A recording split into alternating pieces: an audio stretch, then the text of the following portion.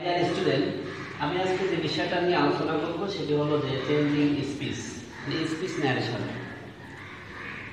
তো এখানে passage narration আমি অলরেডি ব্ল্যাকবোর্ডের মধ্যে উদ্ধৃত করছি। এখন আমি এটা পড়বো, তোমরা মনোযোগ দিয়ে শুনবা। The headmaster said to the student, the date of final exam will publish soon. Prepare yourself for the exam. Thank you, sir. We will try our best to take preparation for the final exam, said the student. যদিও আমি এখানে এটা passage narration উল্লেখ করছি, আসলে এই passage narration শুধু not only class 8 এর জন্য প্রযোজ্য নয়, এখানে অল ক্লাসেস স্পেশালি 6, 7, 8, 9, 10, 11 and 12 সকলের জন্য এটা প্রযোজ্য। তাহলে আমি এখানে আলোচনা করব ক্লাস 8 কে কেন্দ্র করে, কিন্তু এই রুলস গুলো এবং এর নিয়মাবলীগুলো সব স্টুডেন্ট যদি ফলো করে তাহলে তাদের জন্য উপকৃত হবে। স্পেশালি এটা ক্লাস 8 এবং 10 এর জন্য অনেক উপকার হবে।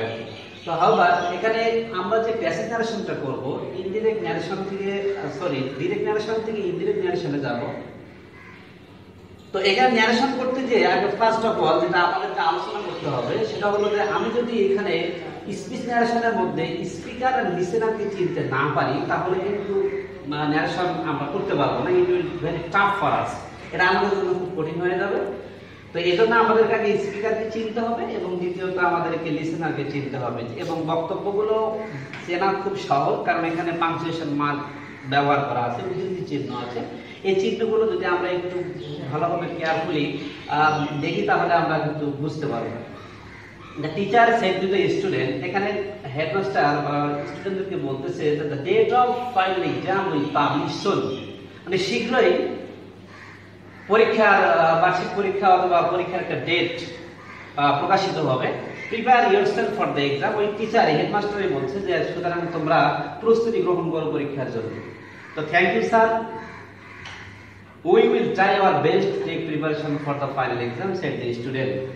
স্টুডেন্ট বলতেছে যে স্যার আপনাকে অসংখ্য ধন্যবাদ, আমরা আমাদের যথাযথ চেষ্টা চালিয়ে যাব পরীক্ষার জন্য ভালো প্রস্তুতি নেওয়ার ক্ষেত্রে।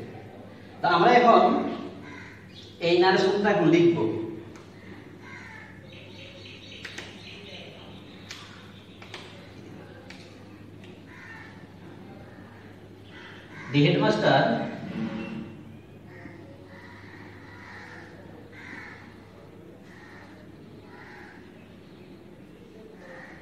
The headmaster said এর পরিবর্তে said to লেখা যায়, আবার told ও লেখা যায়। এখানে যে কোনো একটা আমরা নিতে পারি। told the students,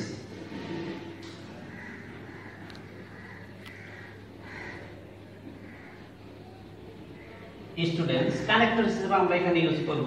যেহেতু এটা প্রেজেন্ট ইনডিফিনিট টেন্স, এজন্য এখানে আমরা দ্যাট কমন নিব আর কি, দ্যাট।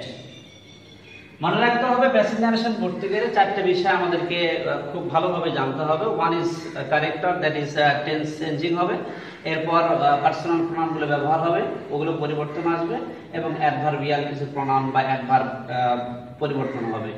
তো here the date of final exam will publish সুন, এটা হলো অ্যাসার্টিভ সেন্টেন্স এবং ফিউচার টেন্সে রয়েছে। এটাকে আমরা এখন চেঞ্জ করব। যদি বাক্যে আমরা অক্সিলিয়ারি ভার্ব শ্যাল উইল পাই তাহলে উড বানিয়ে দেব। তাহলে that the date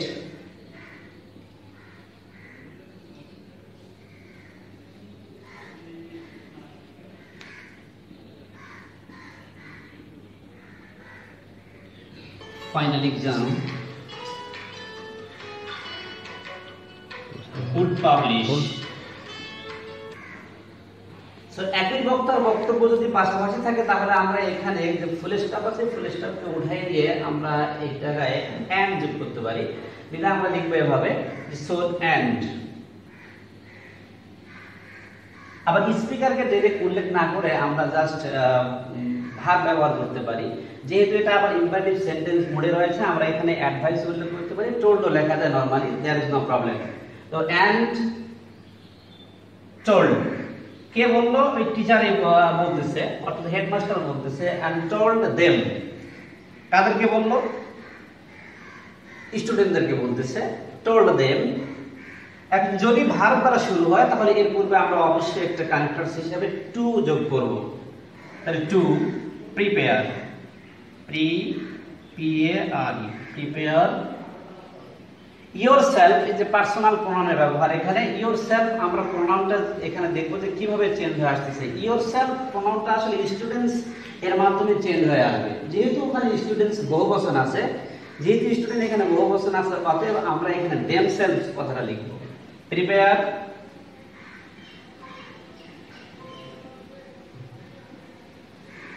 themselves for the exam. There is no change.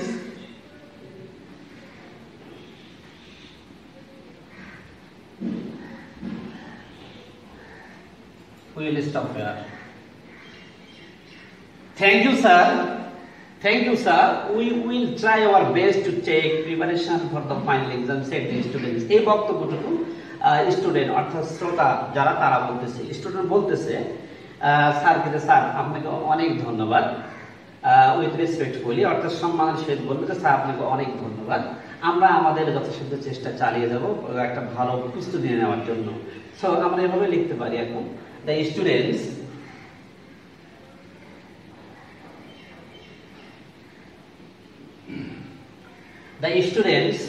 Thank যদি ভার্ব থাকে তাহলে এই ক্ষেত্রে আমরা থ্যাঙ্ক ভার্বটাকে কোনো পরিবর্তন করব না, ওইটাকে আমরা পাস্ট ফর্ম বানিয়ে দেব।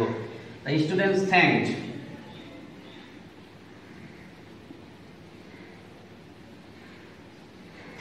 ইউ। ইউটা কিসের মাধ্যমে পরিবর্তন হয়ে যাবে এটা লক্ষণীয়। ইউটা আসলে এখানে হেডমাস্টারকে মেনশন করতেছে। হেডমাস্টার যদি আমরা এখানে ম্যাসকুলিন জেন্ডার হয় তাহলে এই ক্ষেত্রে আমরা সাবজেক্ট হিসেবে প্রণাম নেব হি এবং হির অর্থটা হবে হিম। তাহলে student thanked him. Are generally এখানে বলা আছে যদি স্যার থাকে তাহলে রেসপেক্টফুলি অথবা উইথ রেসপেক্ট এই কথাগুলো আমরা ব্যবহার করতে পারি। তাই রেসপেক্টফুলি লিখলাম,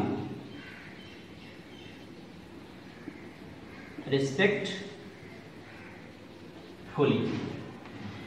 আবার যেহেতু এই স্টুডেন্টের কথাই আছে অতএব আমরা ফুল স্টপটা উঠাই দিয়ে ওই জায়গায় এম দিব এবং এই সেন্টেন্সটি আবার ওই ফিউচার ইনডিফিনিট টেন্সে আছে এবং অ্যাসার্টিভ সেন্টেন্স হিসেবে বিবেচিত বিধায় আমরা এখানে এন্ড অ্যাডেড দ্যাট লিখতে পারি, এন্ড সেড দ্যাট লিখতে পারি, অলসো সেড দ্যাট লিখতে পারি বা অ্যাগেইন সেড দ্যাট লিখতে পারি। There is no problem. So and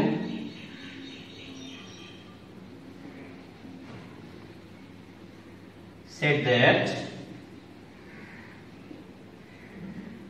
উইটা change হবে, উইটা চেঞ্জ হবে স্টুডেন্টের মাধ্যমে। তাহলে এই জায়গায় আমরা স্টুডেন্ট যদি এক বছর বহু বছর ধরে নিই তাহলে সাবজেক্ট হিসেবে আমরা দে ব্যবহার করব। তাহলে said that they, উইটা চেঞ্জ হয় অটোমেটিক্যালি উডে পরিণত হবে they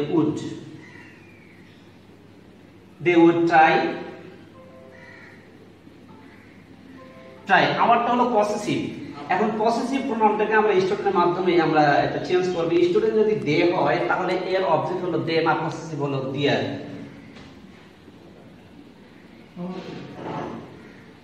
try there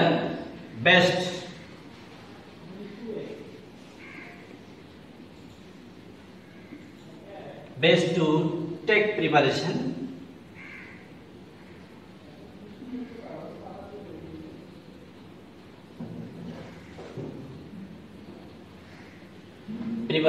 for the final exam.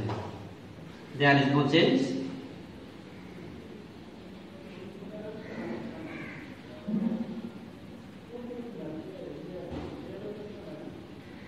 Final exam. এভাবে আসলে আমরা প্যাসেজ নারেশন যদি ডে বাই ডে চেষ্টা করে যাই তাহলে আমরা এভাবে অনেক কিছু শিখতে পারবো। আজ ক্লাস 8 এর মাধ্যমে আমি অল ক্লাসকে জানাই দিলাম, অল ক্লাসের স্টুডেন্টকে জানাই দিলাম যে তারা যেন এই প্যাসেজ নারেশনের নিয়মগুলো রেগুলারলি ফলো করে এবং তারা যেন অবশ্যই এক্সাম্পলগুলো বাস্তবায়ন করে বাসায় বসে বসে, তাহলে তারা অনেক কিছু শিখবে এবং মোর ইজি হবে তাদের পরীক্ষার জন্য। তাহলে আজ এ পর্যন্ত, no more today. Thank you very much. My dear student, আজকে যে বিষয় নিয়ে আলোচনা আমি করব তোমাদের সামনে সেটি হলো যে change speech, that means the speech narration.